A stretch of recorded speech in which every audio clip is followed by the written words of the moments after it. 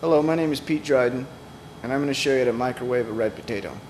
You will need a red potato, a microwave, a plate, and a fork. Your first step is to wash the potato and scrub away the dirt and the eyes. Poke holes in your potato using your fork. Be sure to make several holes on each side of the potato. Without them, your potato will explode in the microwave. Place the potato on high in the microwave for 5 minutes. Once done, let the potato cool for 1 to 2 minutes. Then remove the potato from the microwave and test it by sticking the fork inside.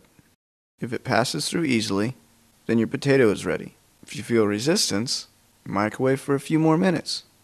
And that is how you microwave a red potato.